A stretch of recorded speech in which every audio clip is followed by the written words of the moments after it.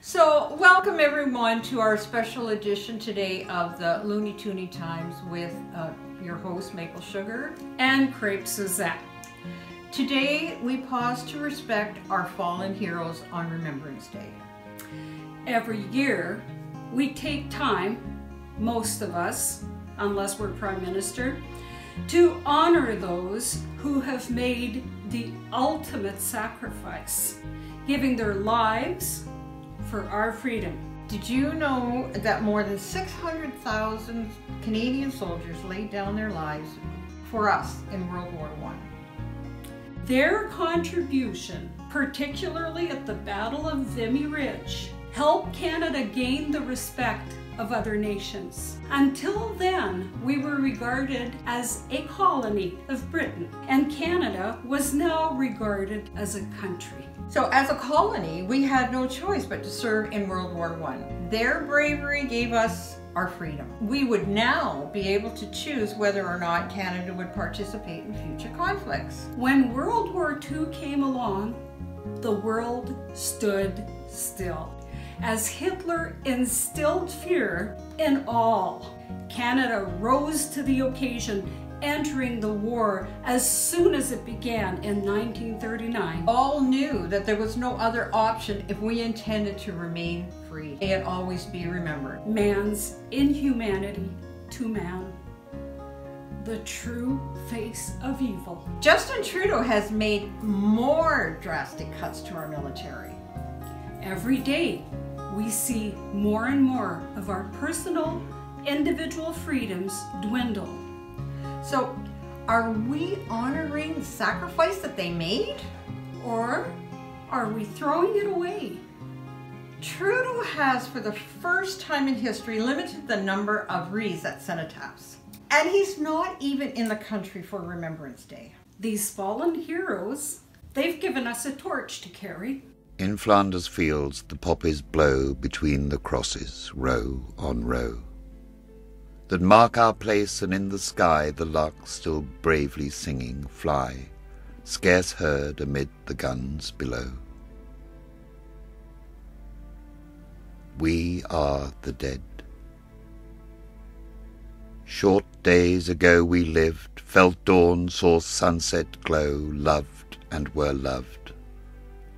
And now we lie in Flanders fields. Take up our quarrel with the foe. To you from failing hands we throw the torch. Be yours to hold it high. If ye break faith with us who die, we shall not sleep, though poppies grow in Flanders fields. O Canada, we did not stand on guard for thee. Talk of trouble is sent through the country, and we need an army to fight for the right. Young men enlist and are sent to the battle to fight the offender and help our allies. And the young men cry, "Oh Canada, we'll gladly go and fight for thee." And the young men cry, "Oh Canada, we'll fight to keep you free."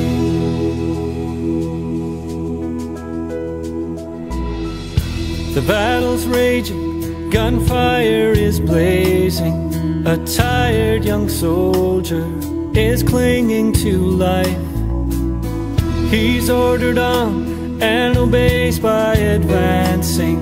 No hope of returning from the enemy fire. And the soldier cries, "Oh Canada, if it must be so, I'll die for thee." And the soldier cries, "Oh Canada, I'll die to keep you free." And we own this, oh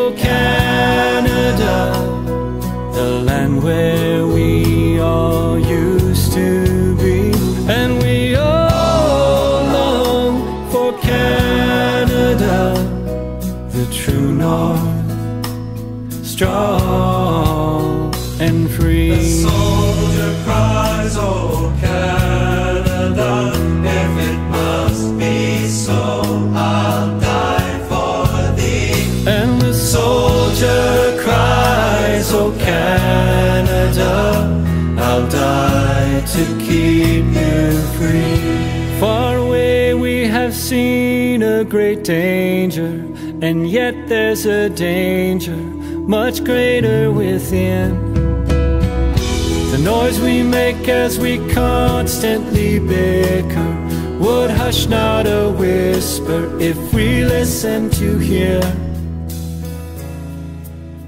All the thousands cry, oh Canada, is that why we have died for thee? And the soldiers cry, oh Canada, we died to keep you free. And the soldier cries, oh Canada, be true and strong for me.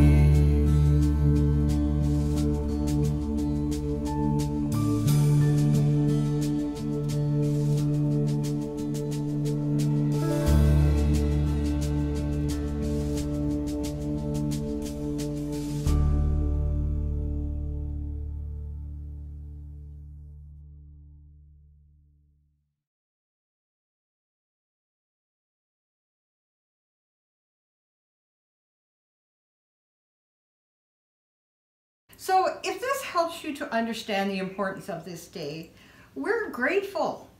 And here are a few things we suggest to make the day meaningful and honoring to our fallen heroes. Of course, attend the ceremony. If you can't, watch it on television with your kids.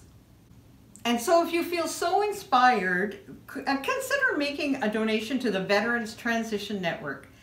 This group helps veterans to reintegrate upon return from tour. Watch a movie to help your kids understand what was happening back then. Movies like The Diary of Anne Frank, Swing Kids, The Boy in the Striped Pajamas. Life is Beautiful. So everyone, that's our show for today. Please like and share. Patriotically yours, Crepe Suzette And Maple Sugar. We will remember them.